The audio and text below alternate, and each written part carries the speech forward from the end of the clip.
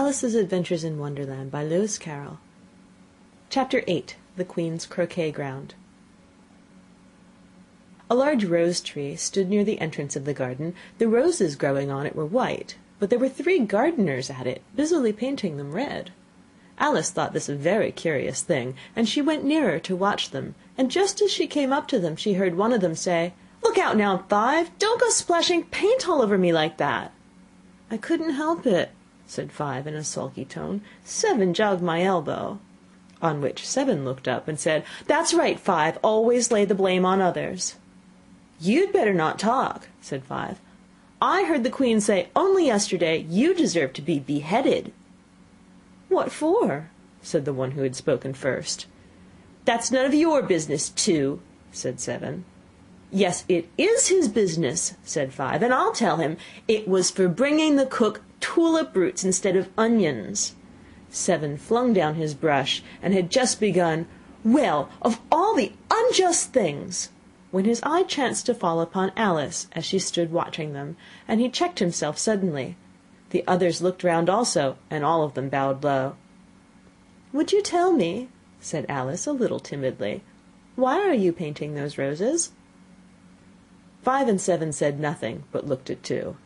Two began in a low voice, "Why, the fact is, you see, miss, this here ought to have been a red rose tree, and we put a white one in by mistake, and if the Queen was to find out, we should all have our heads cut off, you know.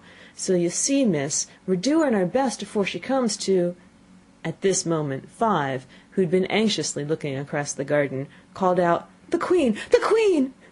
and the 3 gardeners instantly threw themselves flat upon their faces. There was a sound of many footsteps, and Alice looked round, eager to see the Queen. First came 10 soldiers, carrying clubs. They were all shaped like the 3 gardeners, oblong and flat, with their hands and feet at the corners. Next the 10 courtiers. These were ornamented all over with diamonds, and walked 2 and 2, as the soldiers did. After these came the royal children. There were 10 of them, and the little dears came jumping merrily along hand in hand in couples. They were all ornamented with hearts. Next came the guests, mostly kings and queens, and among them Alice recognized the White Rabbit. It was talking in a hurried, nervous manner, smiling at everything that was said, and went by without noticing her. Then followed the Knave of Hearts, carrying the king's crown on a crimson velvet cushion, and last of all this grand procession came the King and Queen of Hearts. Alice was rather doubtful whether she ought not lie down on her face like the 3 gardeners, but she could not remember ever having heard of such a rule at processions, and besides, what would be the use of a procession, thought she, if people all had to lie down upon their faces so they couldn't see it? So she stood still where she was, and waited. When the procession came opposite to Alice, they all stopped and looked at her, and the Queen said severely, "Who is this?" She said it to the Knave of Hearts, who only bowed and smiled in reply. "Idiot," said the Queen, tossing her head impatiently, and turning to Alice, she went on, "What's your name, child?" "My name is Alice, so please your Majesty," said Alice very politely, but she added to herself, "Why, they're only a pack of cards after all. I needn't be afraid of them." "And who are these?" said the Queen, pointing to the 3 gardeners who were lying round the rose tree, for you see, as they were all lying on their faces, and the pattern on their backs was the same as the rest of the pack, she could not tell whether they were her gardeners, or soldiers, or courtiers, or 3 of her own children.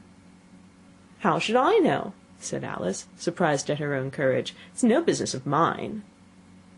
The Queen turned crimson with fury, and after glaring at her for a moment like a wild beast, screamed, "Off with her head! Off—" "Nonsense!" said Alice, very loudly and decidedly, and the Queen was silent.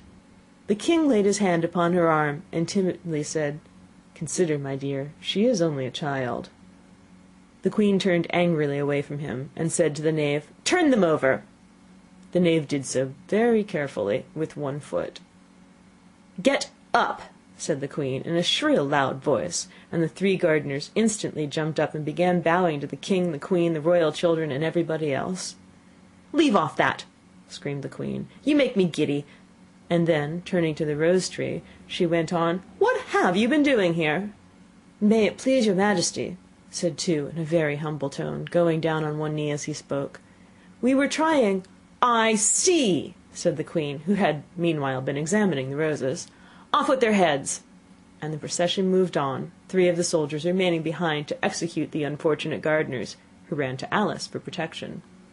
"You shan't be beheaded," said Alice, and she put them into a large flower pot that stood near. The 3 soldiers wandered about for a minute or two looking for them, and then quietly marched off after the others. "Are their heads off?" shouted the Queen. "Their heads are gone, if it please your Majesty," the soldiers shouted in reply. "That's right," shouted the Queen. "Can you play croquet?" The soldiers were silent, and looked at Alice, as the question was evidently meant for her. "Yes," shouted Alice. "Come on, then," roared the Queen, and Alice joined the procession, wondering very much what would happen next.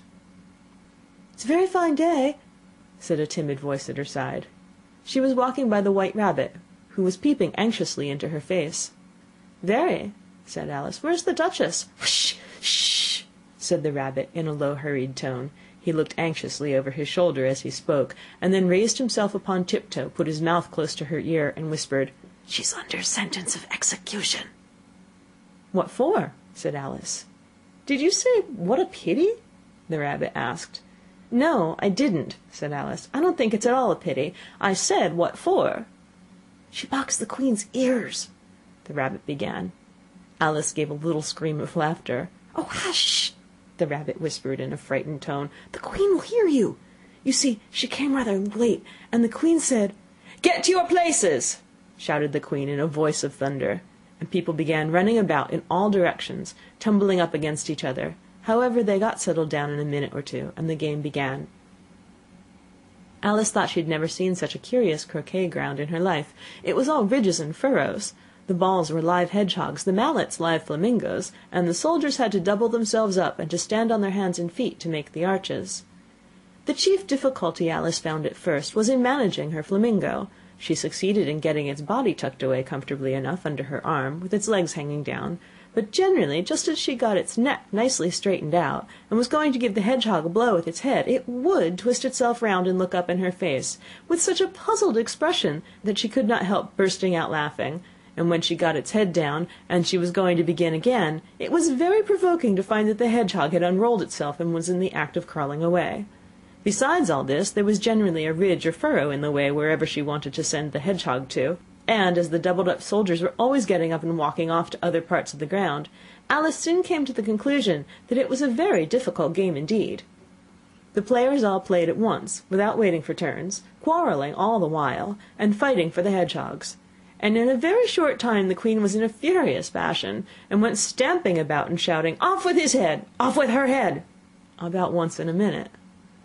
Alice began to feel very uneasy. To be sure, she had not as yet had any dispute with the Queen, but she knew that it might happen any minute, and then, thought she, what would become of me? They're dreadfully fond of beheading people here. The great wonder is that there's anyone left alive. She was looking about for some way of escape, and wondering whether she could get away without being seen, when she noticed a curious appearance in the air. It puzzled her very much at first, but after watching it a minute or two, she made it out to be a grin, and she said to herself, "It's the Cheshire Cat. Now I shall have somebody to talk to." "How are you getting on?" said the cat, as soon as there was mouth enough for it to speak with. Alice waited till the eyes appeared, and then nodded. "It's no use speaking to it," she thought, "till its ears have come, or at least one of them." In another minute the whole head appeared, and then Alice put down her flamingo, and began an account of the game, feeling very glad she had someone to listen to her. The cat seemed to think that there was enough of it now in sight, and no more of it appeared. "I don't think they play at all fairly," Alice began, in rather a complaining tone, "and they all quarrel so dreadfully one can't hear oneself speak, and they don't seem to have any rules in particular. At least, if there are, nobody attends to them. And you've no idea how confusing it is, all the things being alive. For instance, there's the arch I've got to go through next, walking about at the other end of the ground. And I should have croqueted the Queen's hedgehog just now, only it ran away when it saw mine coming." "How do you like the Queen?" said the cat in a low voice. "Not at all," said Alice. "She's so extremely—" Just then she noticed that the Queen was close behind her, listening, so she went on, "likely to win, that it's hardly worth while finishing the game."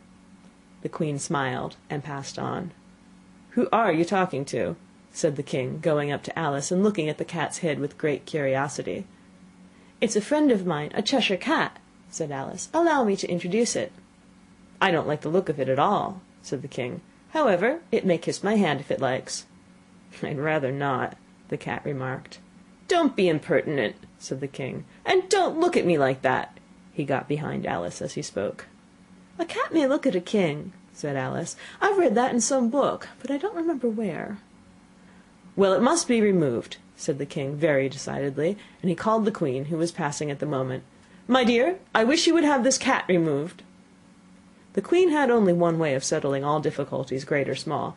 "Off with his head," she said, without even looking round. "I'll fetch the executioner myself," said the king eagerly, and he hurried off. Alice thought she might as well go back and see how the game was going on, as she heard the queen's voice in the distance screaming with passion. She'd already heard her sentence 3 of the players to be executed for having missed their turns, and she did not like the look of things at all, as the game was in such confusion that she never knew whether it was her turn or not, so she went in search of her hedgehog. The hedgehog was engaged in a fight with another hedgehog, which seemed to Alice an excellent opportunity for croqueting one of them with the other. The only difficulty was that her flamingo was gone across to the other side of the garden, where Alice could see it trying in a helpless sort of way to fly up into a tree. By the time she had caught the flamingo and brought it back, the fight was over, and both the hedgehogs were out of sight. "But it doesn't matter much," thought Alice, "as all the arches are gone from this side of the ground." So she tucked it away under her arm, that it might not escape again, and went back for a little more conversation with her friend. When she got back to the Cheshire Cat, she was surprised to find quite a large crowd collected around it. There was a dispute going on between the executioner, the king, and the queen, who were all talking at once, while all the rest were quite silent and looked very uncomfortable. The moment Alice appeared, she was appealed to by all three to settle the question, and they repeated their arguments to her, though, as they all spoke at once, she found it very hard indeed to make out exactly what they said. The executioner's argument was, you couldn't cut off a head unless there was a body to cut it off from, that he had never had to do such a thing before, and he wasn't going to begin at his time of life. The king's argument was, that anything that had a head could be beheaded, and that you weren't to talk nonsense. The queen's argument was, that if something wasn't done about it in less than no time, she'd had everybody executed all around. It was this last remark that had made the whole party look so grave and anxious. Alice could think of nothing else to say, but "It belongs to the Duchess, you better ask her about it." "She's in prison," the queen said to the executioner. "Fetch her here," and the executioner went off like an arrow. The cat's head began fading away the moment he was gone, and by the time he had come back with the Duchess, it had entirely disappeared, so the king and the executioner ran wildly up and down looking for it, while the rest of the party went back to the game. End of Chapter 8.